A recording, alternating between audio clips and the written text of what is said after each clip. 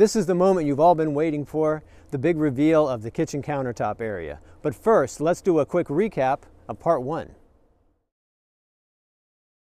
We started this project by removing the stove first, followed by the plumbing, taking the faucet, that sink, then it was time to pull the countertop. Next up, we started replacing some of the items we thought needed improvement. Then we were all done and it was ready to start on the new countertop.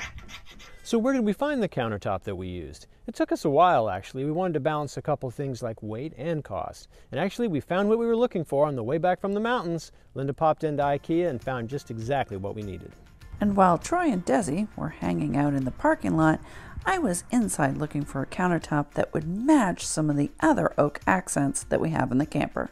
And eventually found a very close match with the Vrena oak countertop.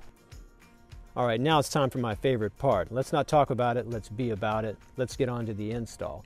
But stay around to the end of the video. Linda and I are going to answer as many of your questions that we think you might have about why and how we did this. First up was to use the old countertop as a template for length that we needed for the new countertop. Then we used a circular saw to go ahead and make that length cut. Then use the old countertop again to make note of a little bump out we needed to cut, and use the jigsaw to do that. Then we used the table saw to cut it down to the width that we wanted. And then finally we went ahead and sanded everywhere that we had trimmed it. Then it was time to take it to the camper to do a dry fit. Okay, so our countertop is cut, it's set in position. For us, the next step was to establish where the sink was going to be and then do the cutout. So before we got started, we took a measurement of approximately where the drain was. With some blue tape, we marked on the countertop where that would be located. Next, we used a template to go ahead and draw out the sink, and then we started cutting.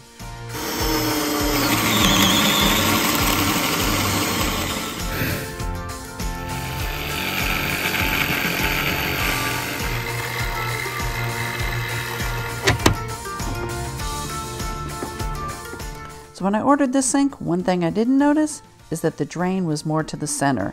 Our old sink had it towards the back. So we ended up having to push this sink a little further back into the countertop than we would have liked.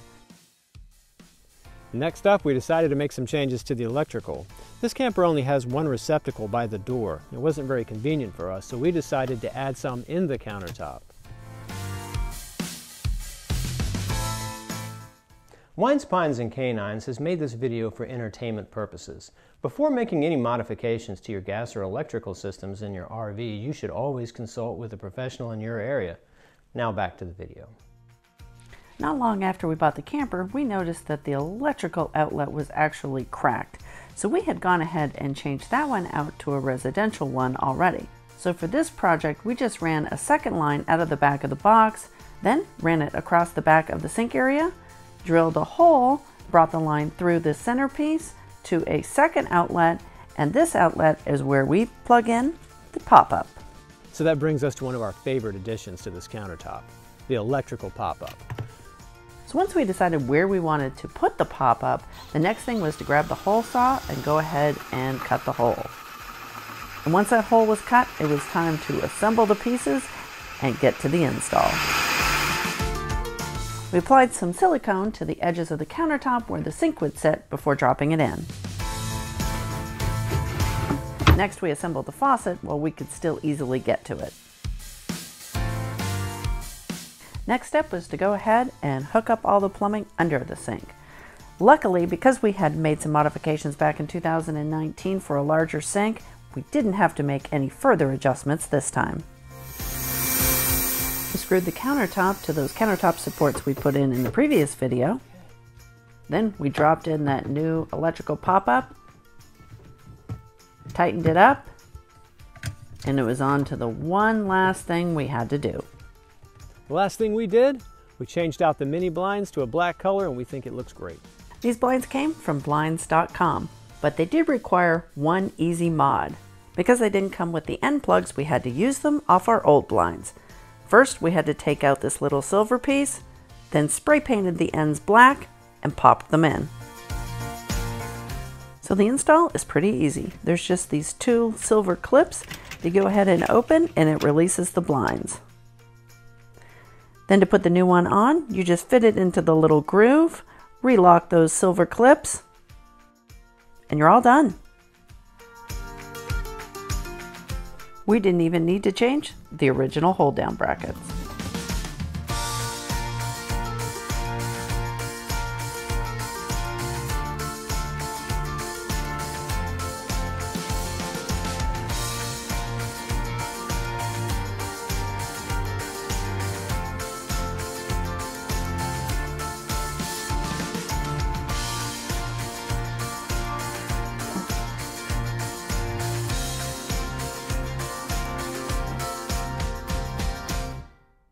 So Linda, do you miss having a stove inside? What if it's raining?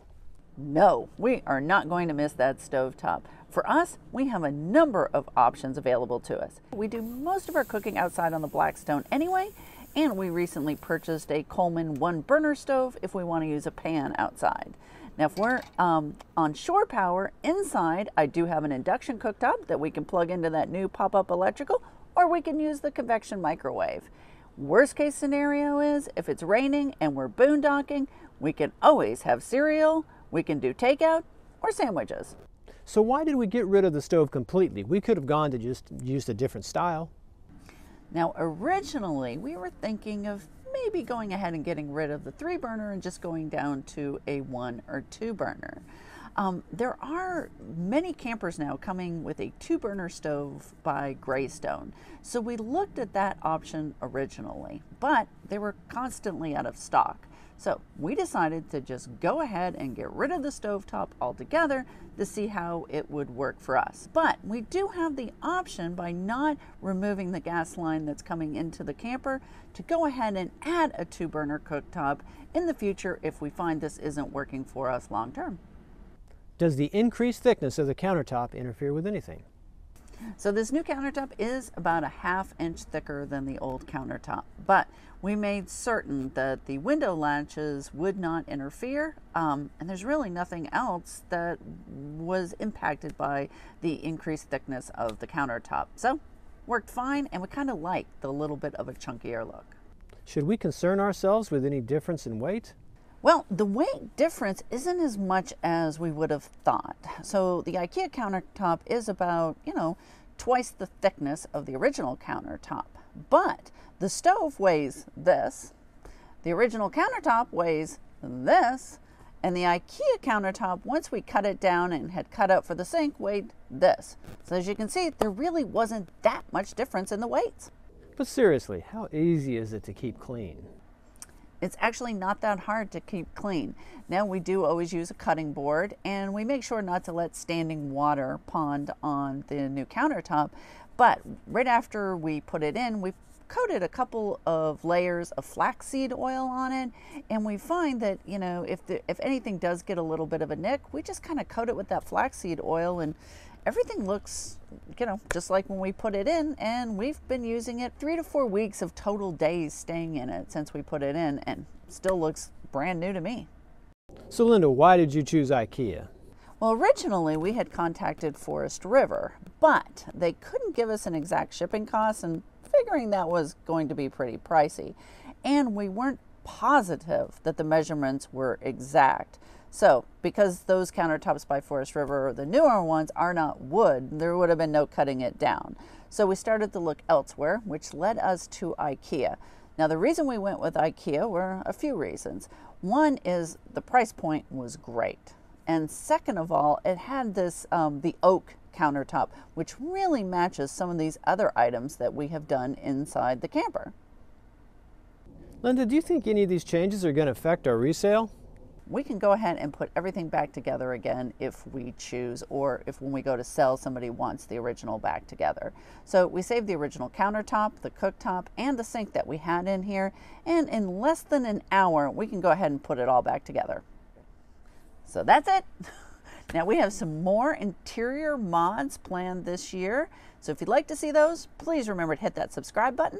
And Desi, he always wants you to hit that notification bell.